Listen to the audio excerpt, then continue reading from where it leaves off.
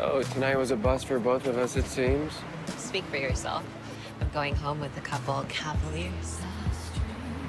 You were right, they don't want me. That's not what I said. Of course they want you. Only in the dark, maybe. That's where they are right now, because it's safe there. Out here, it's scary. Why? Who's scared? I mean, look at us. We're the fucking tops. Everyone wants to be us. They're different than us. They've had the privilege of lounging in society's comfort zone their whole lives. The possibility of anyone not accepting them is unknown territory. And terrifying. Or don't you remember? Miss Law, it occurs to me that you may secretly be the wisest among us.